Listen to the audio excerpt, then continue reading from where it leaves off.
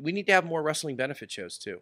Mm-hmm. We do, because there's a lot of good causes to donate to, and we as wrestlers, we're happy to donate our time. And it's a really cool thing because for the most part, promotions put differences aside, and you get to see people mix up that don't usually have a chance to. Well, and it's a great way to network too. Yeah, I mean, look, we wanted to get Alex Zane for Four Chord Wrestling.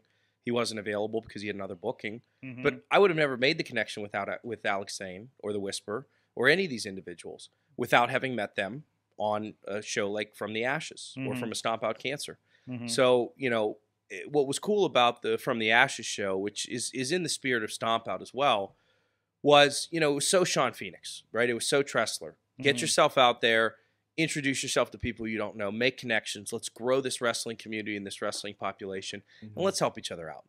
And that's a message that transcends wrestling, right? Let's be kind. Let's get out there in the world. Let's help each other out. But it's great when you can do it in professional wrestling because, we don't do this if we're not passionate about it. So it's nice to help people along the way. Awesome. We'll talk more about this. A lot of great stuff. And you'll. If I can